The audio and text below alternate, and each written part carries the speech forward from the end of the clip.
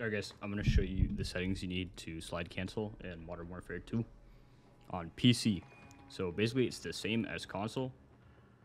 Just copy all these and it's the same settings changed. It's just in the keyboard section.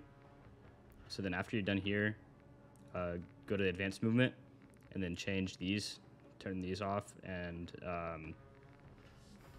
yeah, and then combat.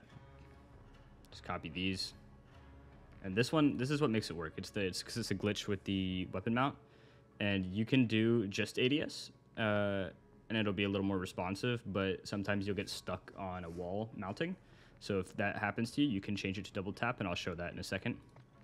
And then go into here and make sure you change these. This or like some of the stuff doesn't matter, but it's like this is too short just in case you accidentally mount. Yeah, here's what it looks like. So basically the combo is slide, aim, and jump. Sometimes you don't even have to jump. You see right there, I'm not jumping right here.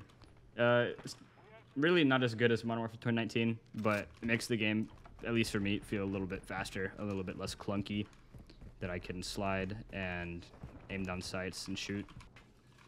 I don't know. I haven't seen anything on YouTube or Twitter about how to do it, so I just figured that I would put it out there. Anyway, have fun in the beta.